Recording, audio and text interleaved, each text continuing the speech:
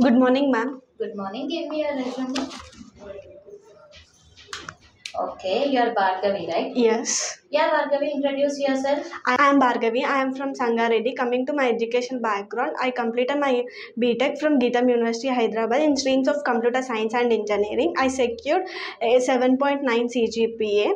I have a basic knowledge on Java and HTML and CSS. My strengths, I am self-motivated person, hardworking person. My weakness is to talk in front of other people. My long-term goal is achieve a good position in good company. My short-term goal is I want to see myself in good place. That's all about me. Good, Bhargavi. So you mentioned your technical skills are about Java, right? Yes, ma'am. So can you explain me about what is the difference between C++ and Java, Bhargavi? Okay, ma'am. C++ is dependent language. Java is independent programming language. C++ supports go-to statements. Java does not support go-to statements. C++ supports multiple inheritance concept. Java does not support multiple inheritance concept. C++ supports operator overloading concept. Java does not support operation overloading concept. C++ is a compiler. Java is a compiler and interpreted language.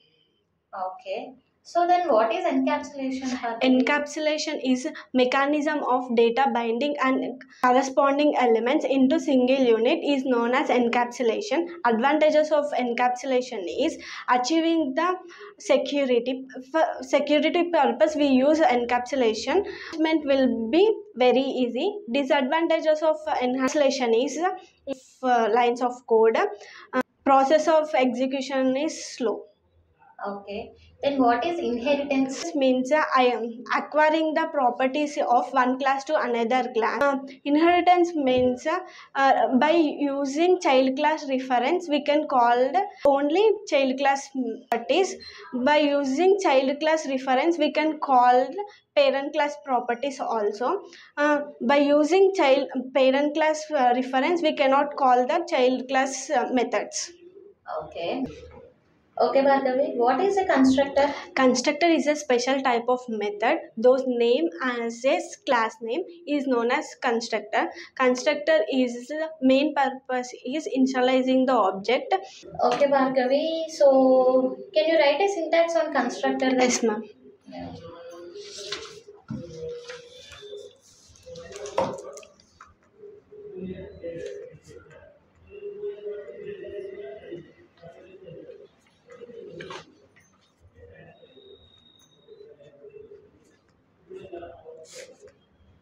Ma'am, class name as a we taking as a constructor method also same. Okay. Here in constructor there is a no return type.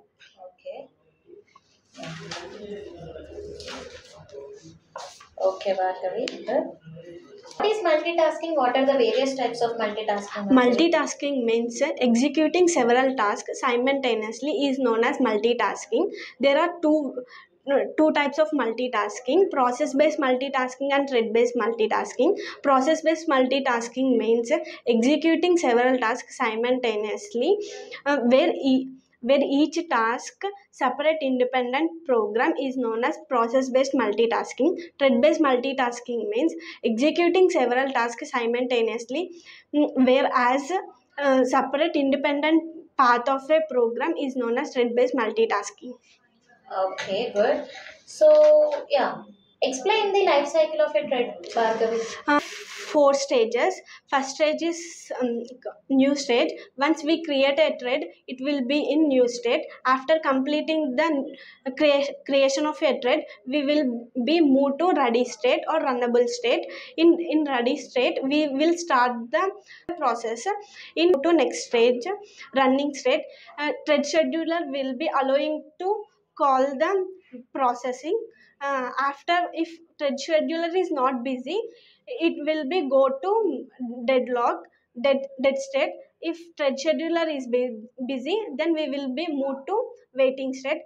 After completing the process of thread scheduler is calling the waiting state, again we will be moved to ready state. Okay, fine. So, Bhargavi, Can you explain me about what is collection, collections, and collection framework? Yes, ma'am. Collection is a predefined interface which is used to store group of elements in single unit is known as collection. Collections is it is a predefined class which contains some utility methods and to perform some task in collection objects. Collection framework means predefined classes and interfaces is known as collection framework. Okay. Okay, Bhargavi, can you explain me about what is the differences between the enumeration iterator and list iterator?